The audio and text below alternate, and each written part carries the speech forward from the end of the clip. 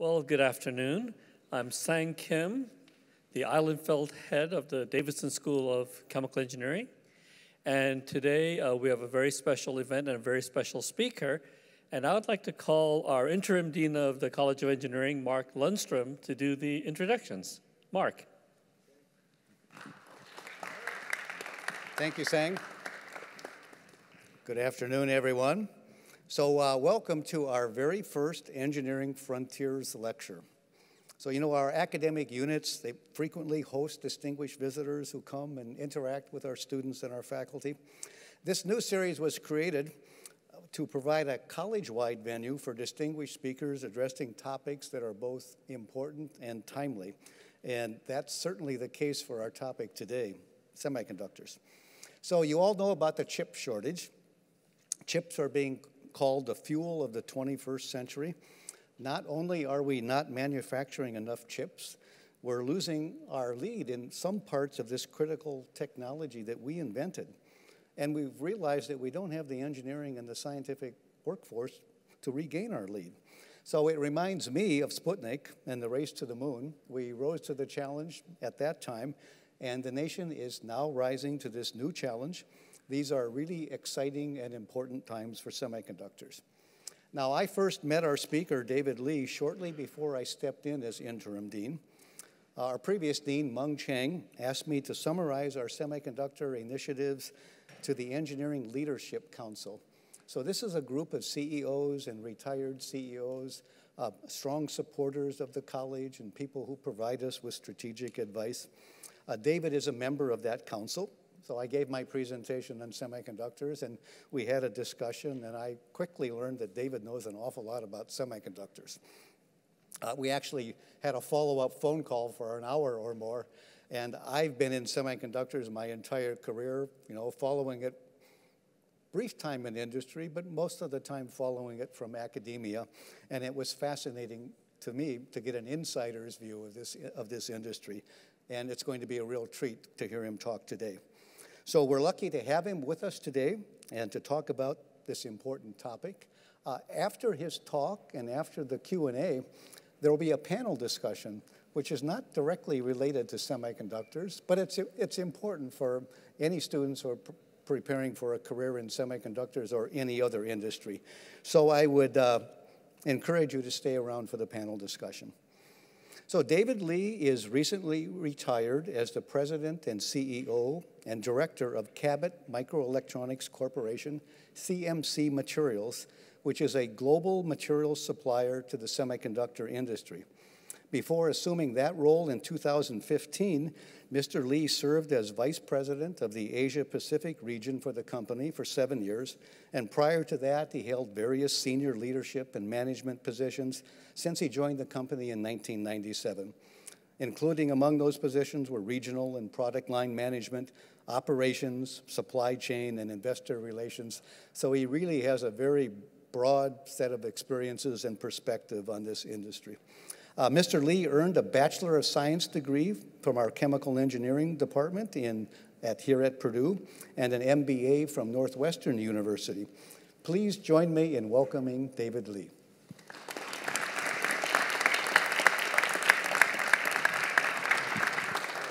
Thank you. All right.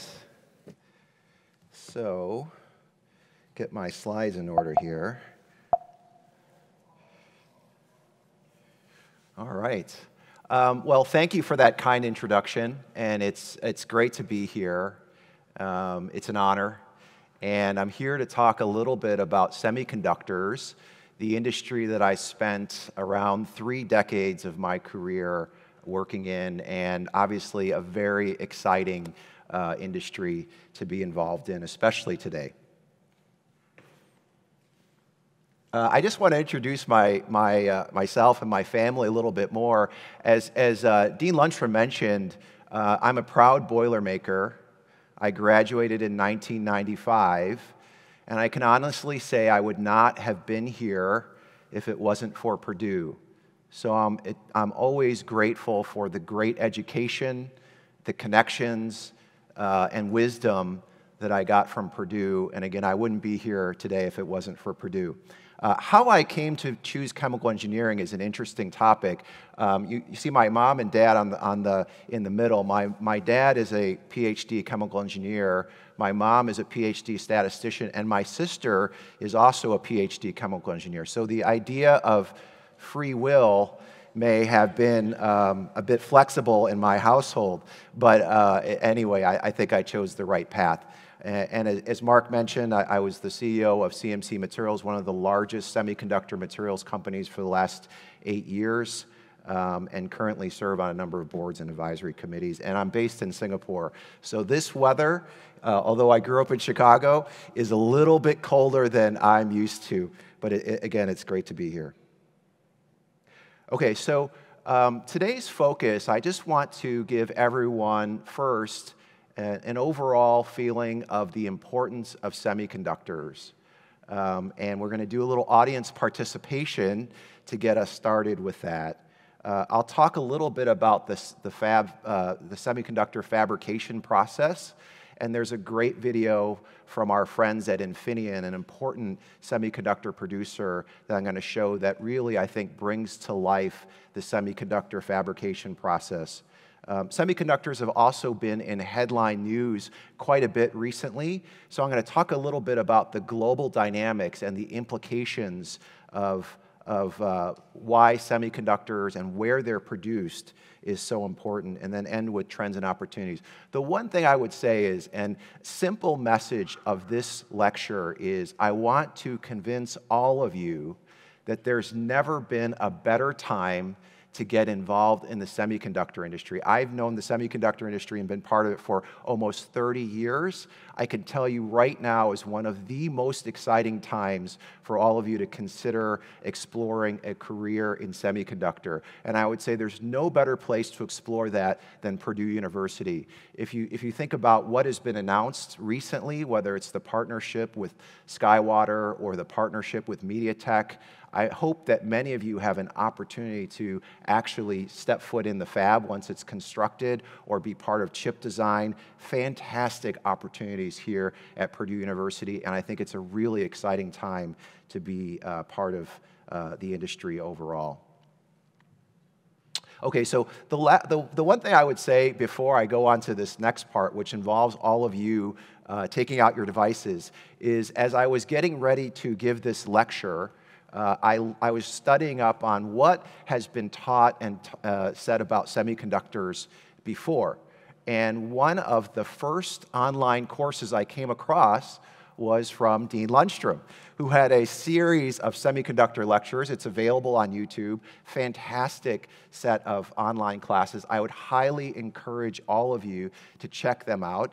So that's the first thing I ran into. But different than Dean Lundstrom's courses, there will not be any tests or quizzes associated with this lecture, okay? But there will be some audience participation. So if you'll indulge me, I just want to make sure the technology works. So all of you have a device, either phone or laptop or iPad. If you go to the site menti.com and use that code, or you can scan this QR code. And what I'd like you to do is think about 2 or 3 products in your life that are enabled by semiconductors. Okay, so let's take a moment to do that. So here is a word cloud, real time, of the input that all of you are putting in. Let's see what we have. This is always interesting to see. I did this last week at a panel I was involved in. So the word cloud, the larger words are the ones that are represented more frequently, and then there are obviously the smaller ones as well. Okay, great. I think we're settling in on 96, almost 100 participants. Phone, car, laptop, okay, yep. I think those are the ones. Xbox, all right, I see that. I hear that. Okay, so these are just some of the things that we think about when we think about semiconductors. Let me see if I can go back to my presentation.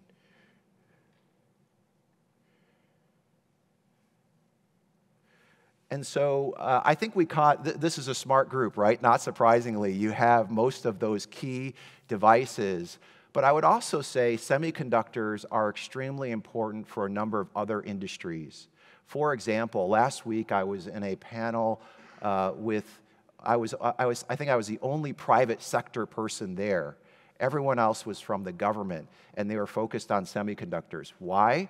Because they see semiconductors as enabling the next generation of military technology, defense technology, so hypersonics or next generation jet fighters. So that's really important.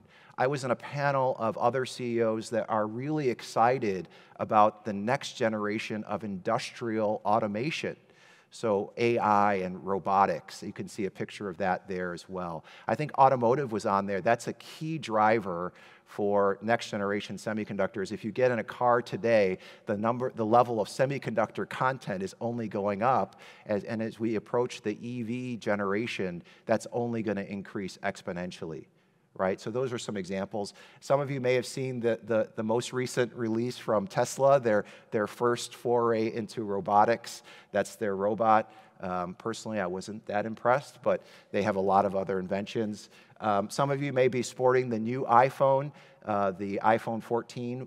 If you notice, Apple's actually actively, when they launch a new device, they're highlighting the semiconductor content or semiconductor chip because it's customized. So they're using marketing like the A15 chip or the M1 chip, just showing how important semiconductors are to enabling their next generation devices. Not as popular as it was last year, but cryptocurrency, also a huge driver. And I would say, especially based in Singapore, there's a lot of activity, not just in cryptocurrency, but in blockchain technology, which I think has a lot of interesting applications for future use, and of course, driven by semiconductors. And then the last one, I think maybe we take for granted is all of the applications, whether it's Amazon or Netflix, that we use all the time, are very reliant on semiconductor content and the cloud. So memory is really, really driving a tremendous amount of semiconductor content. In fact, I saw an interesting statistic the other day to say that we have now crossed over the point where there's more data and being produced by machines than there are humans. So if you think about AI and supercomputing, there's more data being generated today by machines and stored in the cloud and processed and analyzed than there are actually by humans. So fantastic breakthroughs and enabled by semiconductor content. Just to give a little bit more detail, today, this is a slide by McKinsey that I really like. It breaks down the semiconductor industry into the different segments. So today, semiconductor total value of the industry is around $600 billion.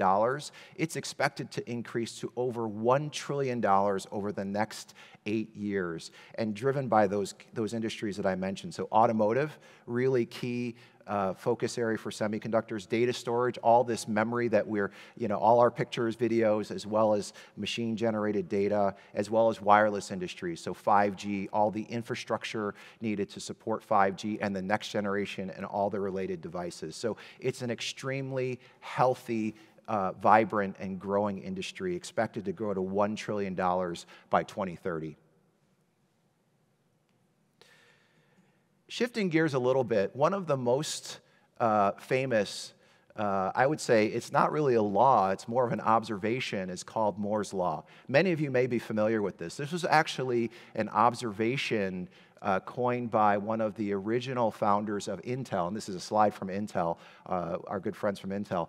And this person, Gordon Moore, theorized back in, I think it was the 60s, that the number of transistors per integrated circuit would roughly double every 2 years. Okay, so that prediction has proved to be true over the last 50, 60 years. And although the industry has continued to find ways to pack more transistors in, that's not the only function of or feature that we think about for semiconductors. There's also power consumption, cost. But I think nevertheless, the industry continues to find ways to innovate and push forward. And there's all kinds of new technologies. There's a few listed there, advanced packaging, and so on. But I think the industry continues to be extremely vibrant from an innovation standpoint. So let's think about Moore's Law in a different context. If you were to apply Moore's law to a different industry, say automotive, and you would just apply the improvements that have been made in speed, power, and cost to the automotive industry over the last 30 years, it would result in a Rolls-Royce that costs $40, could circle the globe 8 times on 1 gallon of gas, and have a top speed of 2.4 million miles per hour. Now, that's the kind of car I would like to drive, okay? But that gives you a little bit of context about the innovation and improvements that have been made in the semiconductor industry that we, I think, take for granted when we have these devices. These devices are more powerful than the supercomputers of, just 10 years ago.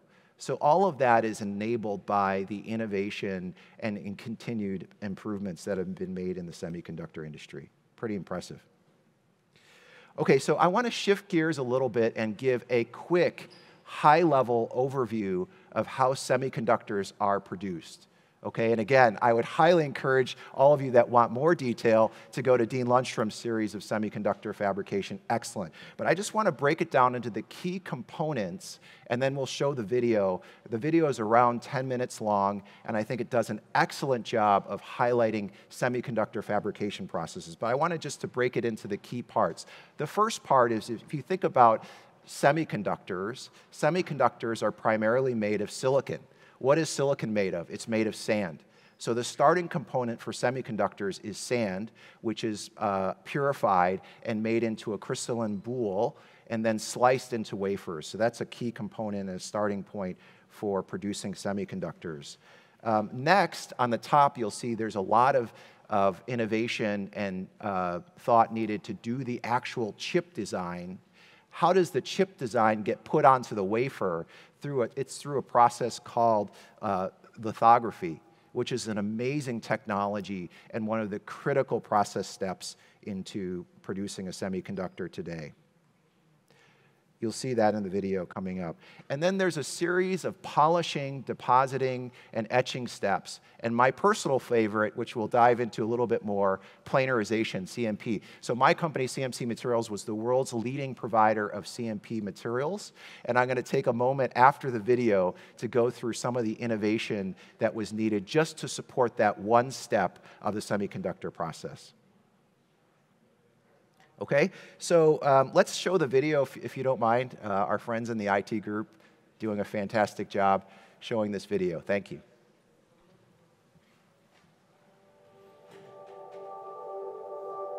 All chips start out with a very simple raw material, sand.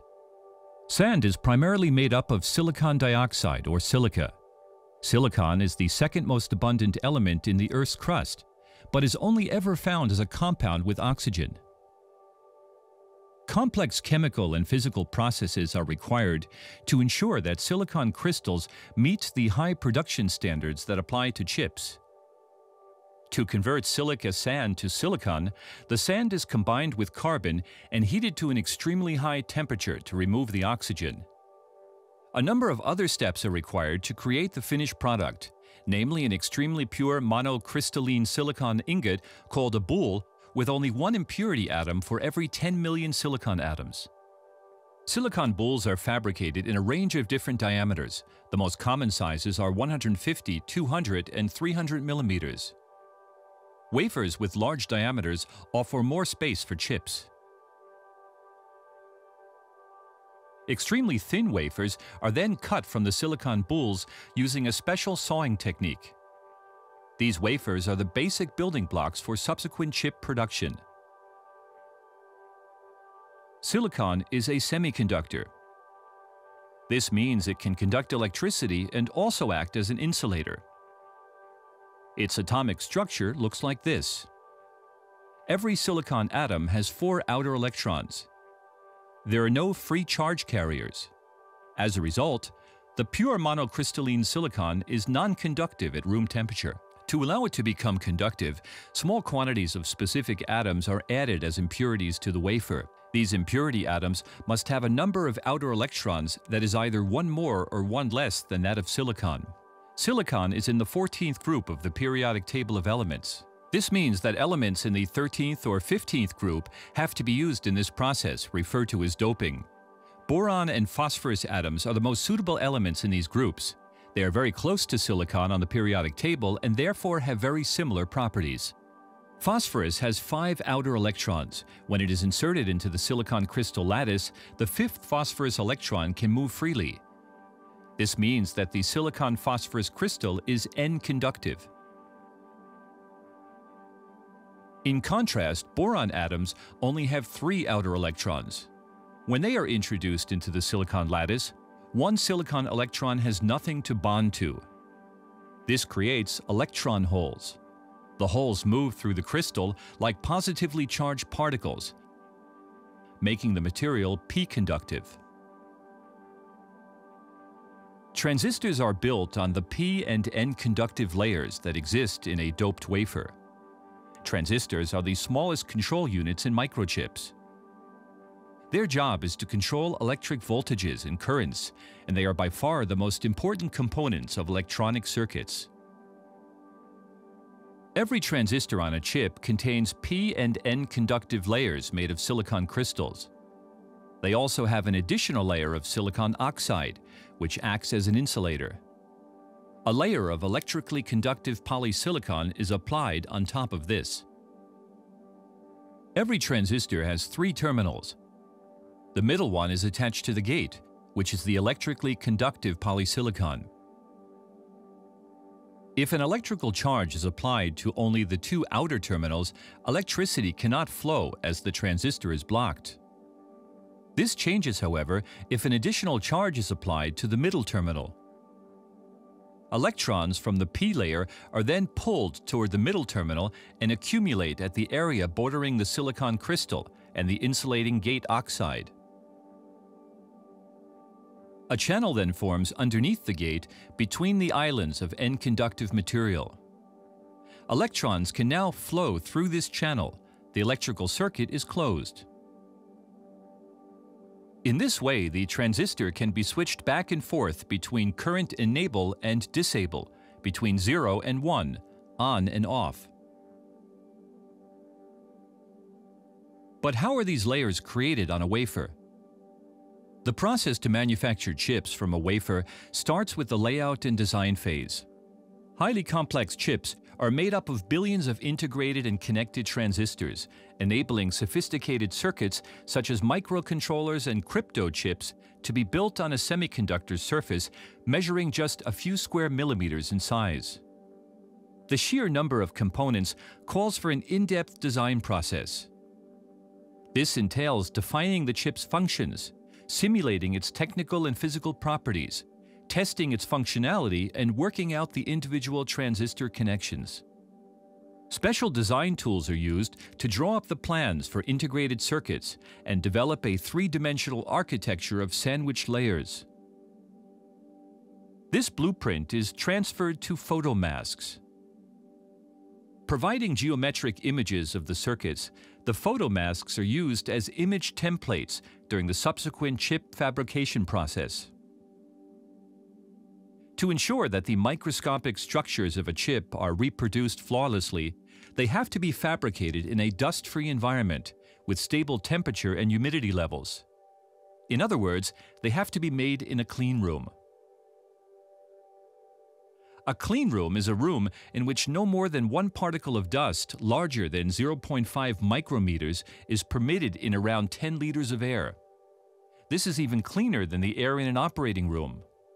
The ventilation, filtration, and supply systems in a clean room therefore have to be extremely sophisticated. Several million cubic meters of air are circulated every hour, and hundreds of air volume regulators maintain a constant air flow. Employees in these production areas have to abide by an extremely strict dress code. They are not permitted to smoke before work or wear any makeup or jewelry. Cleanroom production areas can only be accessed through a special airlock. Chips are built on a base wafer cut from a silicon boule. Depending on their size, several dozen or several thousand chips can be fabricated on one wafer. First of all, the surface of the wafer is oxidized in a high-temperature furnace operating at approximately 1,000 degrees Celsius to create a non-conductive layer.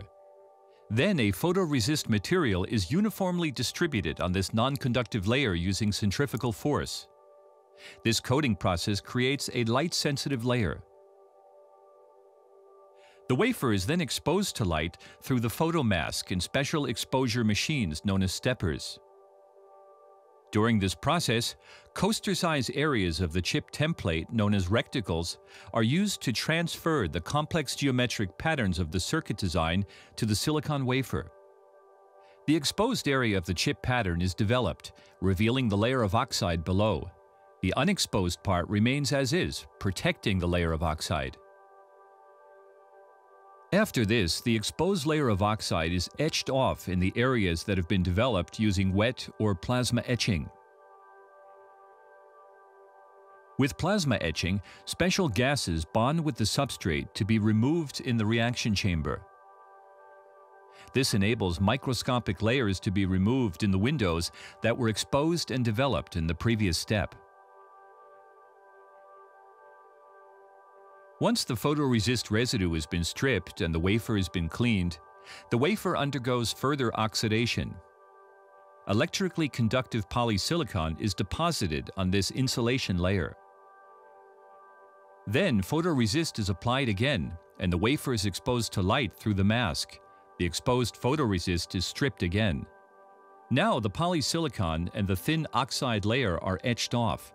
These two layers only remain intact in the center under the photoresist. The next step is the doping process, where impurity atoms are introduced into the exposed silicon. An ion implanter is used to shoot impurity atoms into the silicon. This changes the conductivity of the exposed silicon by fractions of a micrometer. After the photoresist residue has been stripped, another oxide layer is applied. The wafer undergoes another cycle of applying photoresist, exposure through the mask, and stripping. Contact holes are etched to provide access to the conductive layers, enabling the contacts and interconnections to be integrated in the wafer. This is done by depositing metal alloys onto the wafer in sputtering machines.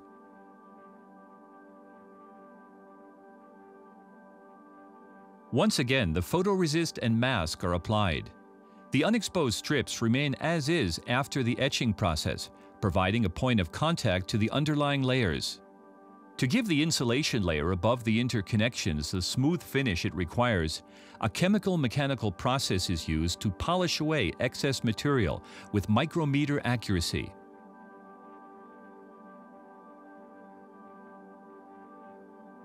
These individual steps may be repeated multiple times in the fabrication process until the integrated circuit is complete. Depending on the size and type of chip, the wafer will now contain anything from several dozen to thousands of chips. Individual chips are usually sought. The end of the video, I think, is a few more minutes, but it's mostly a commercial for Infineon. So we'll keep going from there. But I hope you gain an appreciation of the chip fabrication process and how complex and specific and specialized it is, as well as how much innovation is required in each step. My favorite step, of course, is the one that is circled, the planarization step, where they talked about using chemical and mechanical means to planarize the surface of a chip. And the challenge of this process step is that you're literally removing silicon or metal selectively while not damaging the other aspects to a subatomic level. And again, I work best with using simple analogies. So the way I would describe, and this is our beloved football field. By the way, I was really pleased to see us prevail over Nebraska. My best friend is a Cornhusker fan, so we had an active text channel going this weekend, and it was great. But okay, if you were to think about CMP on the scale of a football field, imagine putting two football fields side by side, with one football field 1 millimeter, the grass 1 millimeter higher than the other. The job of CMP would be to flatten that second football field within that 1 millimeter without damaging the surface, without touching the other football field, completely flat across the 100 yards. That's the job of CMP on a subatomic level, okay? So if I show a cross-section of an actual device, this is a cross-section of a wafer before CMP was really the mainstream way of making a chip. As you can see, there's layers of silicon and metal that are deposited on top of each other. And if you don't planarize the surface in between the next deposit layer, those deformities continue to add up. It's sort of like stacking credit cards on top of each other, right? You're not going to be able to stack many on top of each other. The bottom picture shows after CMP was introduced, how much more efficient that you can pack the layers of silicon and metal on top of each other. So this has become really the standard way of making any advanced chip today. So it gives you a little bit of a feel for CMP. I thought the video was a little bit more towards the electrical engineering side of things, so I had to introduce a little bit of chemical engineering to show that I did learn something at my time at Purdue. Here's chemical mechanical planarization, the process, and there's sort of a schematic and then an actual picture. So what you see is a polishing platen that's rotating. The wafer carrier, so that the wafer is put face down on a polyurethane pad, and then a CMP slurry is introduced, and that's how planarization happens. So it's really amazing that we're able to do this on a subatomic level. The CMP slurries are typically made of high purity water, highly engineered particles, and then formulated chemistries. The CMP pads are highly engineered polyurethane materials with specific groove patterns to planarize the selected surface. I just want to give an example of the innovation that's needed, and this was some of the invention that happened at my company, CMC Materials, using novel chemistries to achieve breakthrough CMP performance. So here is an example of using a ceria particle. So ceria is a common particle used in CMP slurries. Why? Because ceria is very aggressive on silicon, very aggressive on glass. The problem with using ceria is that it produces a lot of scratches. And so if you have a scratch on a wafer, you might ruin the chip that you're trying to design. Through certain novel innovation, what we're able to do is coat the surface of this ceria to make it less prone to scratching the surface of the wafer. And you can see, I won't go into detail, but essentially the level of defects has been cut in half or even more through this surface modification. We call it a silane modified shell. Similarly, using a different particle type, colloidal silica, which is a good polishing particle, but not as aggressive in removing, by modifying the surface of that colloidal silica, we're able to achieve higher removal rates and lower erosion, which is another measure of defectivity on the particle. I just want to emphasize these just to give everyone a feel for the level of innovation needed on one particular step of one particular material in the semiconductor process. And just to kind of wrap this all together, this is an announcement actually by one of Apple's, this was their last generation chip. You can see they're highlighting this innovation in semiconductors as an enabling part of their next generation devices. So this is the A14 chip. It's made with 5 nanometer technology, which is considered one of the most advanced technology nodes available today. 11.8 billion transistors, 24 billion contacts on this single chip.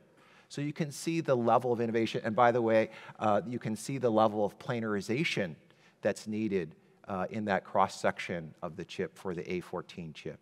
So just to kind of wrap all these concepts together to give everyone a feel for what it takes to make one of the key chips for our iPhones today.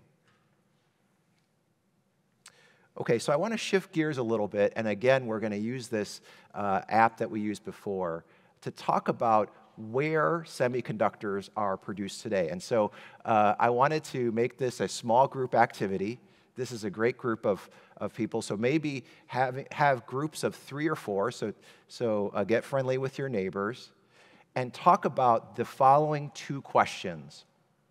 And I've listed the 5 major countries where semiconductor production happens today: US, China, Japan, Taiwan, South Korea, and then rest of world, okay? And what I'd like you to do is, again, go to this Menti app. You can scan the code or scan the QR code or use that code on the bottom and answer the 2 questions. One is, what do you think is the % production by these 5 countries? And then the second question that we'll answer together is, what is the % production of advanced semiconductors that are produced by these 5 countries? Okay, so I'm going to let everyone gather and take a few minutes to answer these questions. I didn't want to show it first because there's a tendency, like for the first mover, for everyone else to copy the first mover.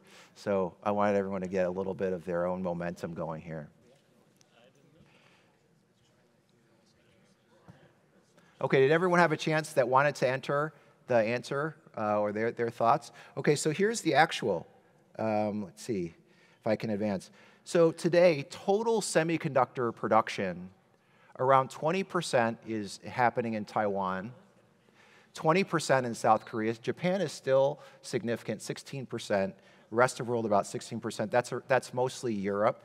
China, around 15%, and US at 12%. I would say if you look at the trend over time, the US has declined year over year. So maybe 10 years ago, we were at 20%. Today, we're at 12%.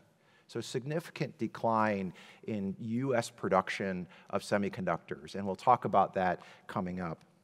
All right, so the second question is advanced semiconductor production by country. So again, hopefully this advances to the next screen. And please input your best estimates by % for these 5 different countries. Okay, how many responses? We have 61. All right, so we're settling out around 38%, 39%, 40% Taiwan, and then South Korea. Give everyone another a few minutes to answer the question. So this is advanced semiconductor production. I call it 10 nanometers and below. That's sort of the designation used by most to talk about where advanced semiconductor production happens. Okay, all right, so this is the consensus: 37% Taiwan, 18% Korea, 13% China, and you can see the rest. Here's the actual. So 90% of advanced semiconductor production happens in Taiwan today, 9% happens in South Korea, and 1% in the US. Everyone surprised? Surprised?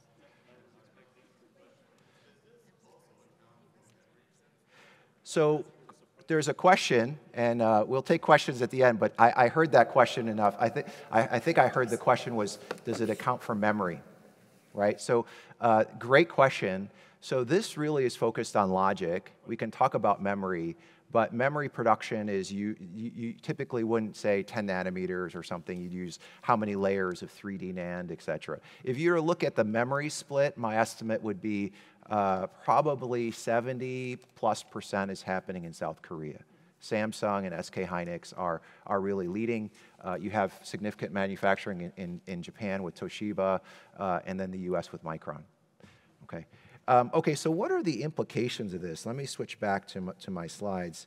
And this is where I want to end. I think that we can clearly see, this is a picture of President Biden with a chip. One is you can clearly see, as we went through in the beginning, the criticality of semiconductors today. And no wonder why it is headline news and the subject of a lot of geopolitical tension. Because there's such an imbalance today where chip manufacturing happens, combined with the criticality of the technology. I had great conversations with Dean Mark and many others about the initiative that the US has recently started, along with Europe, to really begin reshoring a lot of that capability. And I think Purdue is uniquely positioned to really help that initiative. But it's going to take a really sustained commitment to redevelop our semiconductor capabilities here in the US. Okay, you can see how daunting of a challenge 90% of advanced semiconductor production happens today in Taiwan.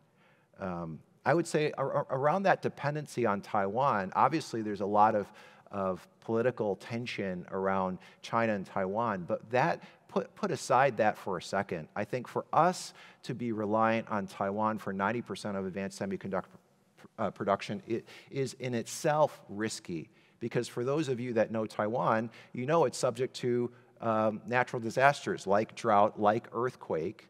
And so for us to really have a little bit more of a resilient supply chain, I think is extremely important. The last point I would make is that the focus is going to be on advanced semiconductor production. Why do I bring that up? The reason why I bring that up is, one, obviously that there's a lot of focus on that technology and innovation. That's important. But as you think about this whole spectrum of semiconductors that we need in our lives today, for example, I think Mark mentioned the shortage of automobiles. That's not necessarily happening because of shortage of advanced technology chips. That's happening because of shortage of legacy chips. So you might see those types of shortages persist in the market a little longer than you might expect, because there's not a lot of investment happening today in that older technology of chips that are that are fueling autos and things like that. Okay, so those what I think are the kind of implications and why chips will continue to be a really, really significant focus of the geopolitical environment.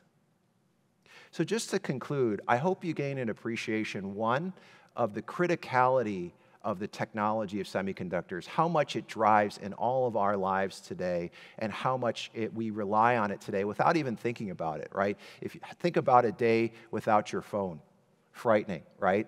But all of that is based on the cloud, semiconductors, wireless infrastructure, all the applications that are being built around this ecosystem.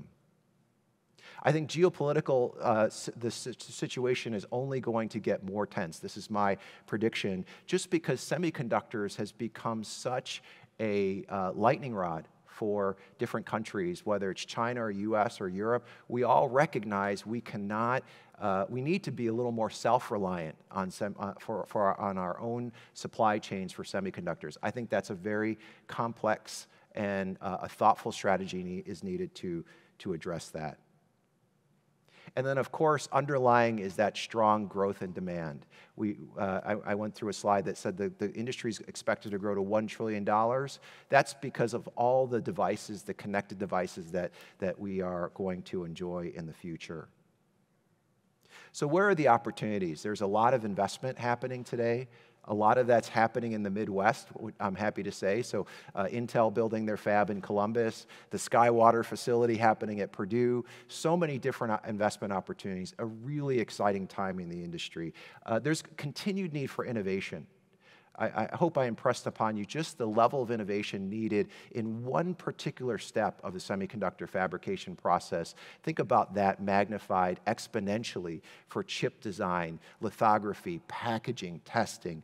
All of that needs continued innovation that we've kind of come reliant on to drive the next technology of devices. And of course, the last thing why I'm here today is the need for brilliant minds. There has never been a more exciting time to get involved in the semiconductor industry than there is today. I think you're all uniquely positioned and have a great opportunity to do that here at Purdue. I hope that many of you have an opportunity to work in the clean room or try to produce some silicon at the SkyWater facility, or at lab scale, or work at chip design for the MediaTek collaboration. Fantastic opportunities around the university to get involved.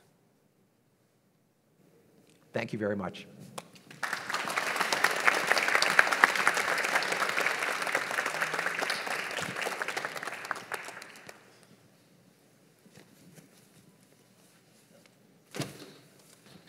Well, we have time for questions, I think, from And I'd like to encourage the students to ask the first set of questions.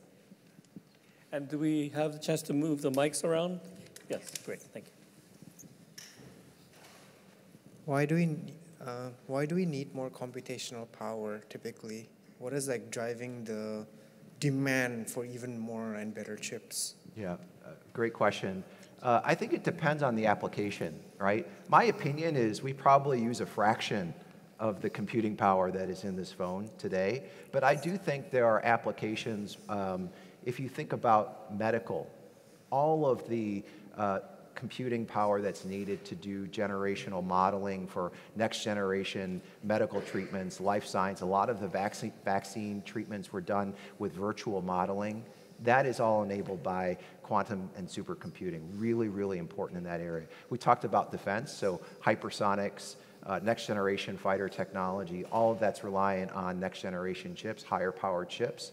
And then I think there are consumer applications that really would benefit from higher powered chips. For example, are you going to be comfortable getting into a self-driving car that is reliant to make decisions locally without a super powered chip inside, right? So I think those types of applications really are quite demanding. They need extreme power, extreme energy efficiency, and reasonable cost. So there are applications that require high-end. We have a question in the back of the room.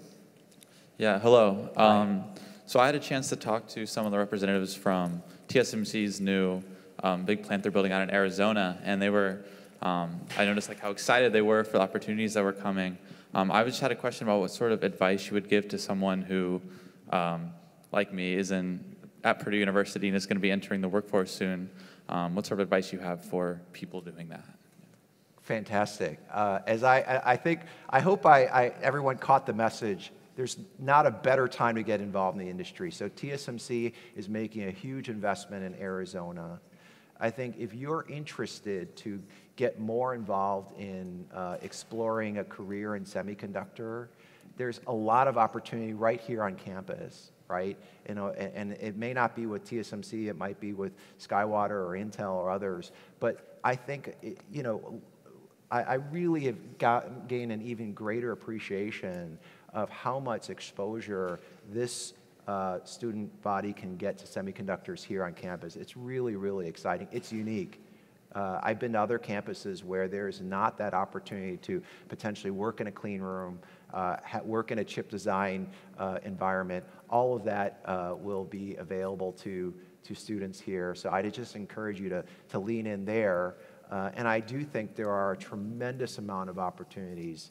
Mark and I were just talking about the number of future engineering roles that will be needed to drive the next set of investments that have already been announced.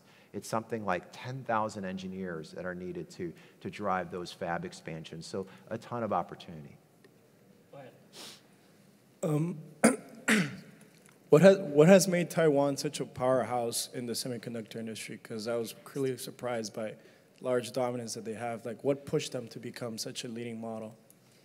Yeah, I think so. If we think about Taiwan, it's not just Taiwan, it's really one company that's producing most of the advanced chips, which is TSMC, right? So the previous question was around TSMC. I think there was, a lot of it was being at the right place at the right time. I also have gotten to know them very well because they're one of our biggest customers. They have a very unique culture that's very agile, very innovative, and very, very focused on manufacturing excellence, right? And so if you think about Taiwan, and you think about semiconductor. That it's not a hobby for them. It is their key focus as a country to be excellent in semiconductors, right? And that's why, going back to the US, I really think we need a sustained, thoughtful commitment in order for us to kind of redevelop our chip capabilities. So that's one. I think they have this culture and focus and expectation of excellence, and it's really, really focused on one company, TSMC. The second is, I would say, I think for them, having that focus for their industry and having this talent coming out of Taiwan and focused on working with customers like Apple over time has made them even better. So they have this unique business model, a focused culture, and it's a key focus for their entire country. I think those are some of the reasons why they've been successful. Go ahead. Yes, thank you for your talk. I learned from your talk that somebody in the semiconductor company, somebody will work for R&D, make basic material, somebody will work in the clean room, somebody will work for designing chips. I'm wondering, do you have the percentage of, in a semiconductor company, what is the ratio between these job opportunity? Yes. Yeah, and so I think there's a lot of data actually being compiled about that exact topic. I would say there are a significant number of engineering roles that are needed to be in the fab. And then there is an even greater number that's needed to support that whole supply chain. So for example, my company, CMC Materials, we had about 2,000 employees. 500 were in R&D. And of those 500, maybe 300 were advanced degree researchers. That's just one small niche part of the supply chain. Multiply that by all of the different steps that we talked about today. So there's a lot of different opportunities there. I would say it really depends on where your interest lies, right? So what engineering discipline are you? Mechanical engineering. Okay, so you might find that you're interested in some of the automation aspects that are related to in the fab. Tremendous need for that. Okay, we also hired a ton of mechanical engineers at my company because similarly we were focused on automating our next generation of manufacturing the polishing pad. So a lot of different applications that need brilliant mechanical engineers like yourself. We know that semiconductors require a huge, super high manufacturing complexity in order to build them. So what does a country that does not have that kind of complexity, manufacturing complexity, to reach that level? Like, what are the prerequisites? What are the steps they can take to reach that level? Thanks for your question. So are you talking about for the U.S. to regain that manufacturing and R&D? For U.S. or maybe for any country in general? Like, yeah, great question. How can you reach that complexity, manufacturing complexity? Extremely challenging. Okay, so if you just look at, and I was talking about this earlier in one of my conversations this morning, if you look at a company like Intel, super innovative, and all they do is semiconductor. Where they find themselves today is 2 generations behind TSMC, right? And that's with all the access to technology, the brilliant minds. It is extremely specialized and focused discipline that's needed to innovate. What I would say is working with, I think the next generation of advanced semiconductors are going to be done in partnership with the end-use customers. So I think we're beyond the days of, okay, I'm going to manufacture a chip, and then if you're the end user, if you're a Facebook, an Apple, sorry, it's called Meta now, I guess. If you're a Meta or an Apple, you're going to use that chip.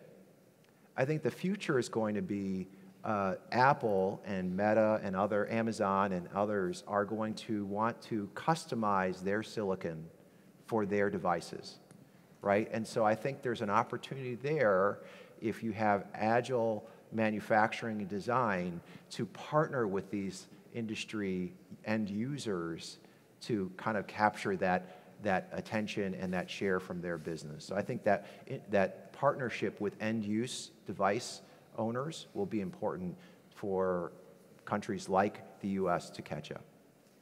We had a question over here. Oh, hang on. Do you think that semiconductor education should be incorporated into grade school at all? And if so, then what do you think is the best way to encourage people in like high school and stuff to go into the semiconductor industry post-graduation? So of course I'm biased. I would say the earlier the better. But I think in all seriousness, I think this exposure, I think today, more so than ever, I think semiconductors are getting more visibility than they have been in the past. It may not necessarily mean education at junior high and grade levels, but I think just exposure and education about the importance of semiconductors and how they impact our lives, I think is really important. And then I think the traditional STEM disciplines and focus would well serve the semiconductor industry. And then I think when you get to the university level, certainly there's benefit to having some focused education and focus here. And I know Purdue is really thinking about that. So thank you.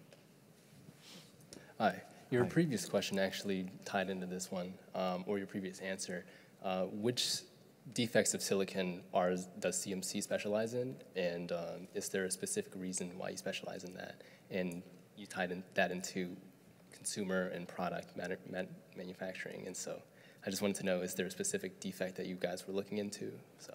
Great question. So at CMC, there's really no defect that's acceptable, okay? And what happens when you get to lower and smaller feature sizes, a small scratch that might have been acceptable at an older technology node becomes a killer defect at a more advanced technology node, right? So that's why I mentioned that this drive for innovation is across the entire supply chain, across each process step. So where we were really focused is working with customers on really, really subatomic level scratches and how to reduce those or eliminate those. They could have been in silicon, they could be in metal, but I think the key idea here is as the circuits get smaller and smaller, the level of tolerance for any level of defect or uniformity or erosion, which is sort of a non-planarity feature, is unacceptable. So that level of innovation has to keep pace with the industry.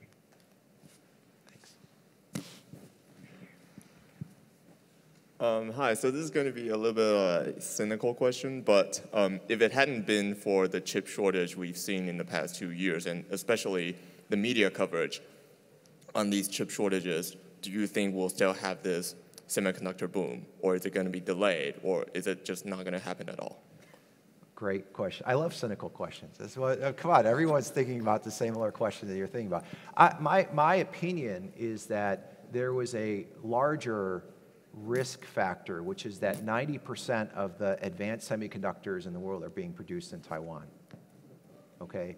That combined with this ongoing decoupling between US and China makes semiconductors a really high priority for, I think, the US, for China, for Europe, for everybody. So if it was, I think the pandemic highlighted, okay, we can't buy the cars that we need, and that may have boosted the visibility, but I think the things like the CHIPS Act were already in motion because of this reliance on one country, one company for most of the advanced semiconductor chips. I think that is really kind of the tipping point, inflection point that caused a lot of attention to be put on semiconductors. We have a question over here.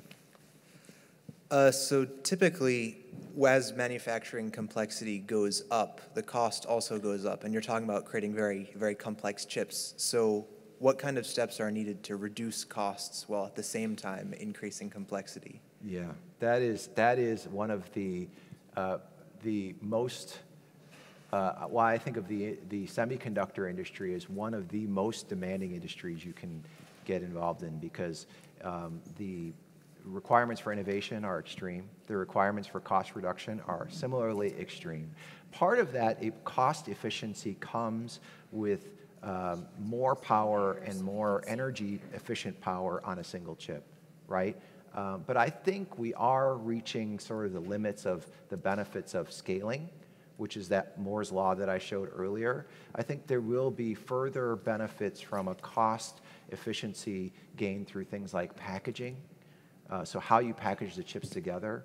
If you notice, Apple also talks about like, oh, we put 4 of these CPUs together. I think that's another way to get at the cost efficiency aspect. But I think that is one of the realities, is that the semiconductor industry recognizes the need for increased compute power along with lower costs. It's what we just come to expect. And so it is a requirement. Once you commercialize next generation semiconductor, it has to be at a reasonable price point. I know there have been a lot of excellent questions from the students, but I guess I'd like to ask one question too before we ask some more students. So of course, as someone who teaches fluid mechanics, I'm very happy to see that your lecture and presentation focused on slurries and washing and fluids and so on. But surely there must be heat transfer challenges as well. And I know over the years, the question of heat dissipation in these chips has become a really big issue. And so what is the current state as you push the frontiers of semiconductor technology with the heat transfer issues? Extremely important. And so again, I think we're reaching the limitations of miniaturization and effectiveness for things like heat transfer, energy usage. That's where packaging comes into play. And so a lot of the innovation today is thinking about how do you take away that heat in an efficient manner. I don't think we're there. One of the key areas, I think, beyond just the heat transfer for chips is also battery technology. We need more innovation in battery technology. Where's Professor Wang? She's focused on that area, recycling of lithium, fantastic work happening in that department. So a lot of innovation needed collectively to solve the challenges of the next generation of semiconductors. I would say the heat transfer is already one of the most limiting factors for next generation chip design. And I think we need to look at those to see how to regain the leadership in manufacturing. So for sure, it's important to see where the puck is headed. Absolutely. I think we have time for a few more questions, and then we need to wrap this up. One more question. Yes, go ahead. What are the environmental concerns or limitations with the production and the use of these semiconductors? Yeah, so the environmental concerns and, so if you just focus first on the semiconductor fabs themselves. So what do you need to make a semiconductor factory and keep it running? You need a constant supply of power. So it's very, very power intensive, electricity intensive. You also need a constant supply of really high purity water. Okay, I think that from an environmental perspective, thankfully, most of our customers like Samsung, like TSMC, have spent a lot of time thinking about how they can use and design next generation factories more efficiently from a water usage, water treatment perspective, as well as from a power consumption perspective. So they're pretty far ahead on some of the ESG requirements versus other industries, which I was really pleased to see. So, as we think about the next generation of factories being built in the US, many of those are being built with a green energy or carbon neutral footprint, all the water being recycled. So there's a lot of that that's already inherent to the industry. And it goes back to, some of it goes back to what I mentioned earlier.